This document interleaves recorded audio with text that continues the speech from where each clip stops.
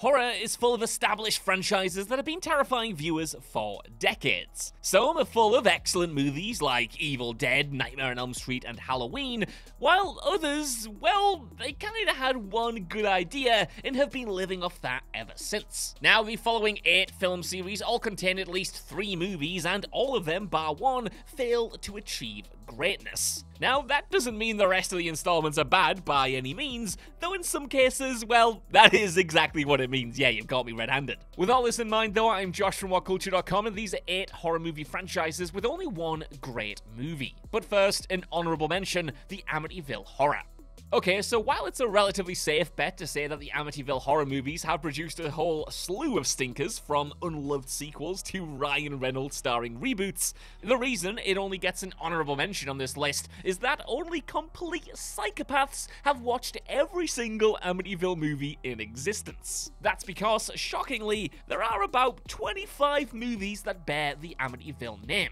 And to make my life worse, there are just as many out there that are adapted in some way from the original story. So if the lists that I checked for researching this article are to be trusted, that makes about 50 movies based on this franchise. And my friends, as much as I love you all, there is nowhere in this hell that I'm watching all of those just to make sure that there isn't a real hidden gem in that pile. But I can say that while the original is great, every other one that I've seen at least has been pretty shoddy, and I don't hold out much hope for the stuff that I haven't seen, like 2022's Amityville in Space. Did I make that title up? Hell no. If I could come up with a concept as good as that, I would not be doing these videos. Still, like I say, it would be unfair to pass judgment on an entire franchise that I haven't experienced front to back, but it still gets a place on this list because, well, the sheer volume of bad Amityville movies is just nuts.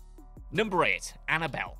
Annabelle is a rather strange horror property in that the best movie starring the title character doesn't actually belong in this franchise. That's because Annabelle appeared first in the original Conjuring movie before becoming popular and scary enough to get her own headlining spin-off series. And while I personally like all of the Annabelle movies, shock, I know, I swear I have okay taste, even I have to concede that it's only the second movie, Annabelle Creation, that could be truly classed as great. Directed by the excellent David F. Sandberg, this prequel took all the complaints about the original and turned them on their head, delivering memorable characters, a unique period setting, and a boatload of effective set pieces. The third flick, Annabelle Comes Home, is also an enjoyable enough romp as well, but not one you'd hold up as a horror great. And while we've no doubt seen the last of this sinister doll, so far only the second flick has managed to prove why the character deserves her own movie series.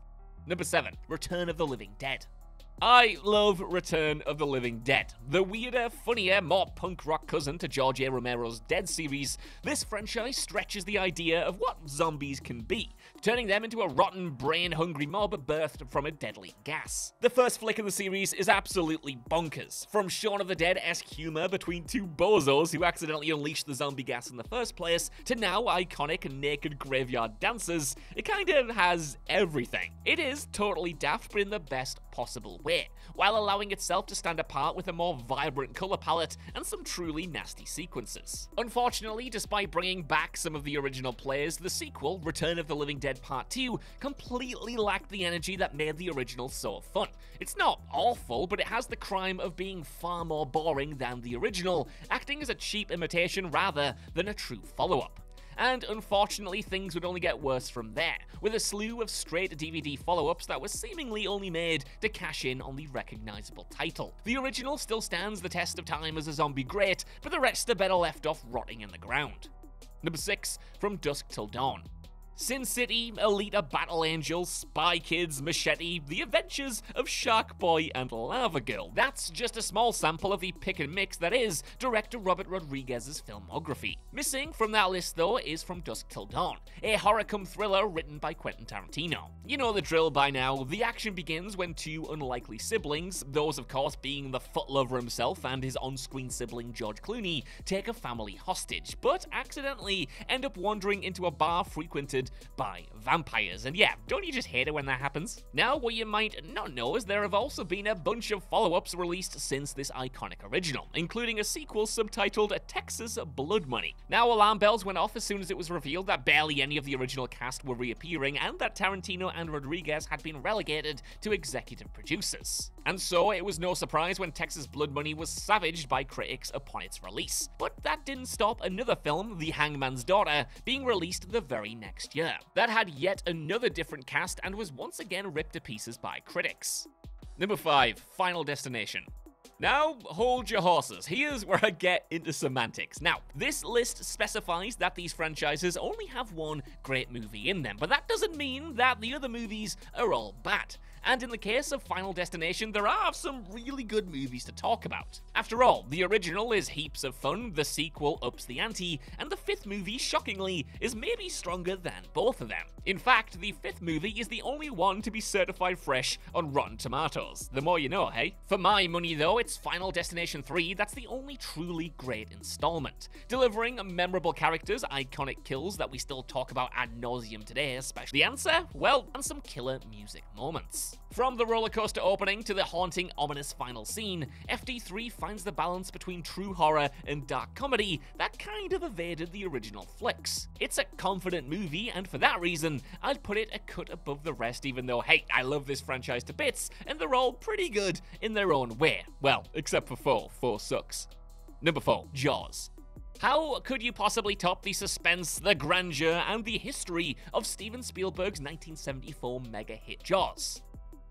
You don't. The second movie in this franchise returned to Amity Island to show that it was being attacked by, surprise surprise, yet another shark. And this time it's up to Roy Schneider's Chief Brody to once again save his town from the beastie, which he manages to do by electrocuting it. The film did okay, but it was no, well, Jaws. But maybe things could improve with the second sequel, Jaws 3D.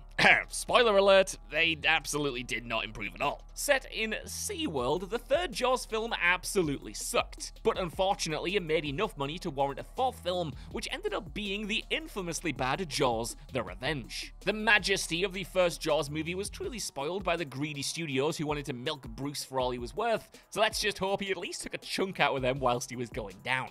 Number 3, The Ring.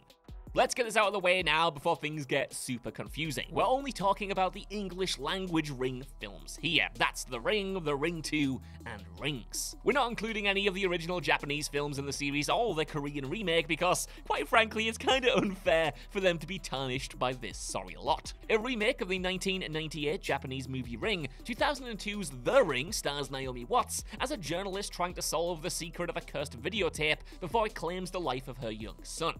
It's the whole watch it and then you die thing that has been co-opted by thousands of scam emails over the years. And unlike a lot of remakes, especially at the time, The Ring absolutely owned, living up to the horror and melodrama of the original flick. It was received very well upon its release, and a sequel, The Ring 2, got put out in 2005 with Japanese director Hideo Nakata at the helm. Now you might think that this would help the project, but you'd be wrong, as the sequel was slammed for its cliched and dull script to the point where it took a full 12 years for a third movie to get made. But they probably needn't have bothered because Rings was by far the worst one yet, even if it did have a pretty sick ending.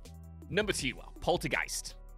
Back to Spielberg now, and a film that he wrote and co-produced in 1982. Poltergeist tells the story of the Freeling family as they attempt to save their young daughter from the clutches of an evil spirit. It quickly became a horror institute, picking up 3 Oscar nominations along the way, and FYI, that's enough for each of its god-awful follow-ups. Poltergeist 2, The Other Side, managed to bring back most of the first film's cast, but had zero involvement from Spielberg, who was kind of making a habit on this list of dodging dodgy sequels. The movie itself was fine, but a significant step down from its predecessor, and then came a third movie, which was given overwhelmingly negative feedback. And that was the final Poltergeist movie until 2015, when a remake premiered starring Sam Rockwell and Rosemary DeWitt. However, not even a reboot could wipe away the stink of the previous sequels, and this was panned as well.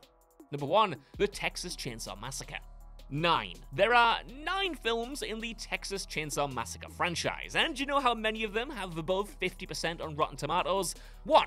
and it's the very first one to boot. But hey, what does Rotten Tomatoes know? For my money, like Final Destination, there are some good movies in this franchise. I mean, the second flick is severely underrated, while the first remake kinda rocks. Hell, there's even a lot to like about prequel Leatherface as well. But truthfully, if we're talking truly great installments, one that you can recommend to anyone and confidently say, this is an excellent movie and you'll love it, well, that's only the iconic original. Still as grimy and unnerving today as it was all the way back in 1974, that original shook the world of film to its very core. Pretty much every horror property has tried to rip it off since, but unfortunately, nobody's been able to truly replicate its charms. We have had, admittedly, enough good Texas Chainsaw Massacre movies to justify this franchise continuing, but none that have ever threatened to dethrone the one that started it all. So, that's our list. I want to know what you guys think down in the comments below. Would you say that any of these franchises have more than one great movie? And are there any other ones you would have had on here instead? Let me know, and while you're down there, if you could, please give us a like, share, subscribe, and head over to What Culture Horror for more lists like this on the regular. Even if you don't though, I've been Josh, thank you so much for watching, and I'll see you soon.